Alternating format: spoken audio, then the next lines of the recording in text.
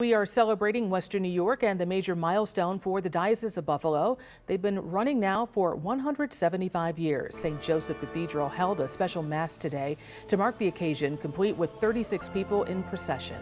With them, the processioners carried candles to symbolize not just hope, but also the 36 families taking part in the Road to Renewal effort across the diocese. Grateful for the gifts that people offer to us, their personal gifts, their gifts of time, talent, and treasure, but we're also grateful for the gifts that we're able to inspire in them by God's Holy Spirit.